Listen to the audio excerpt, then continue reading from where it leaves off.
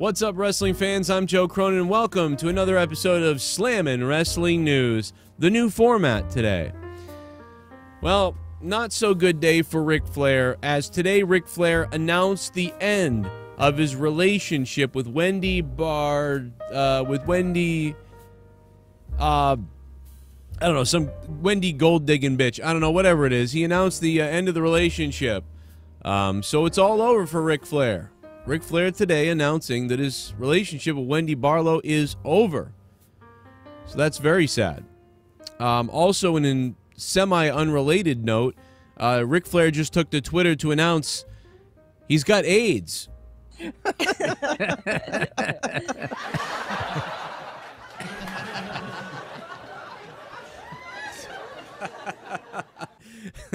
But in all seriousness, he's probably got AIDS. And I can already see it in the comments section now. Oh, you think it's funny to joke about AIDS? Yeah. Biff Busick, Oney Lorcan actually talked to Marc Sterling, and he talked about how before he was hired by the WWE, he had actually received a tryout, and he was actually banned from WWE. He's also banned from most hospitals in Massachusetts for looking too much like a cancer patient. Hey, Tony Khan, please hire me. Tony Khan, hey, Tony Khan, please hire me. Tony Khan, please come. Please hire me. Tony Khan, please hire me. Tony Khan, balls.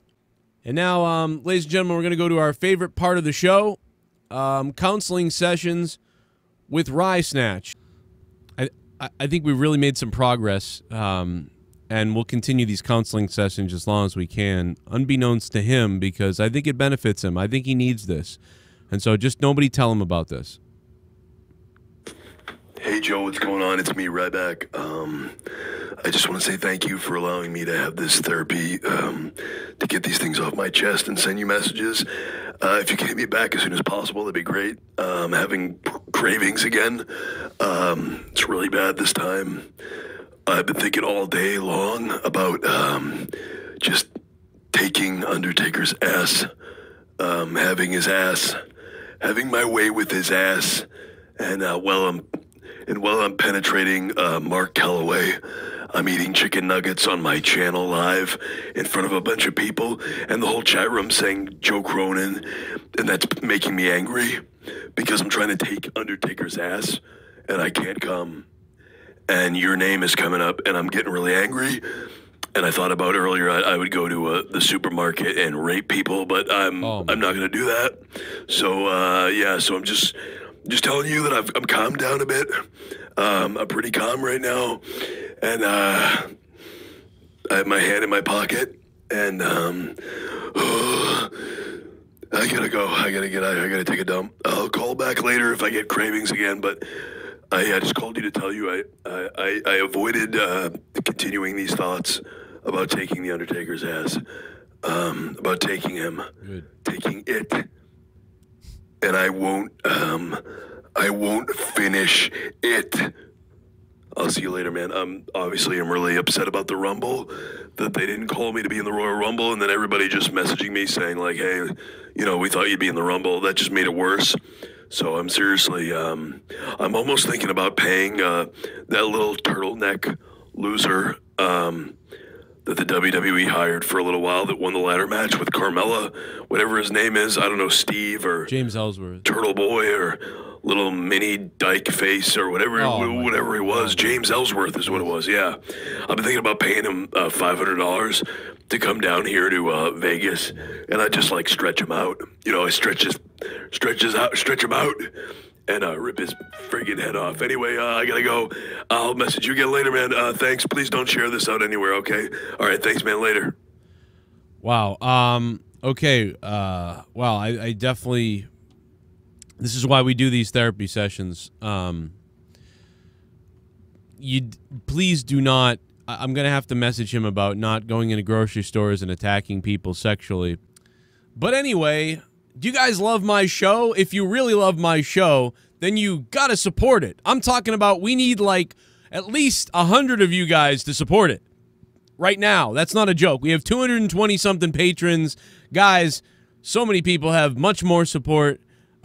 We need like 350 patrons at least. I'm not joking about this. So guys, why don't you go ahead and turn 18 with me right now? And by 18, I mean 25. A $25 producer. All you got to be is 18 and older. All you got to have is $18 or more. So sign up now on the Patreon. Turn 18 with me right now. And by 18, I mean $18, baby. Do you want to turn 18 with the Joe Cronin Show? For $18 or more, you can become a patron right now and keep this fucked up content going. Patreon.com/Joe Cronin Show. When you become a patron of $18 or more, all your wildest fantasies will come true. Are you ready to turn 18 or more? For $18 or more, become a $25 producer right now and turn 18. Now on patreon.com/Joe Cronin Show. Sad news for Lio Rush. It's being reported that he... Oh my God! Oh my God! That photo. It's being reported that Lio Rush got injured. He was taken to the ER during PWG Bola Night 2. Pro Wrestling Guerrilla held Night 2. Lio Rush faced Buddy Matthews, and due to an injury, Rush was being injured. Was injured earlier in the match, and all of a sudden, apparently, Lio Rush was taken to the hospital. Fans were reprimanded for throwing drinks at the ring, which led to him slipping. That may have led to Lio Rush's injury. Excalibur reprimanded fans after this, and they accepted responsibility according to those in attendance. The injury point was when Buddy hit the Rollins-style curb stomp, and we're not sure exactly what happened. But just to be honest with you guys, I'm not good, but I will be good, and I'll be back. I'll be dangerous. Man of the hour. That's what Lio Rush wrote. But there are some rumors that he could be suffering right now in the ER and dying. Some people may think, Joe, that's not funny. Well, while you might say that, I obviously am making jokes here because there's a wrestling channel called Wrestling News Now that thinks it is funny. And they do stuff like tragedy, suspended, sad return, and my favorite, Sasha Banks' sad update. This might be my favorite of all time, you know? And so before you get mad at me for jokes, remember, there's a wrestling channel out there that's super serious about telling you guys and making you think that your favorite wrestlers are dead in the hospital every single day. That's right. Right before the Royal Rumble, apparently Sasha Banks' sad last days. You can't make this up. They've got thousands of videos. And on top of that, the best part about it is they just keep making them every day and you people keep watching them. That's right. Blame the fans if you're mad at somebody. Roman Reigns' sad goodbye from 4 weeks ago. Does anybody remember Roman Reigns having a sad goodbye? I don't. Roman Reigns' sad goodbye. 250,000 views. And if you're mad at my little show that gets about 1,000 or 2,000 views per video now, maybe you should be mad at Wrestling News Now, who almost has 1 million subscribers for basically telling you every day that another wrestler is going to die and suffer. Wow, they sound like nice people. I hope their mothers die of ovarian cancer slowly while staring into the moonlight alone on a cold winter's night. Then I hope a hobgoblin comes down from Bethlehem and we find out Christianity is real, but the meaning of it is so that gods can come to earth and suck the life out of people slowly while our children watch us all die. Anyway, I'm Joe Cronin. This is the Joe Cronin Show, and if you really like this video, you better become a patron because you don't want this stuff to go away. I'll do a damn video like this every day if you want. And if you really like this video, leave a super thanks down below, and I will pin the top one to the top of this video. Leave the comments. Spread all your comments around down below like Paige would spread her flower to the WWE undercard. I love you all so much. Have a good day. Don't take things too seriously. And remember, sad update. Richard Simmons raped a dog.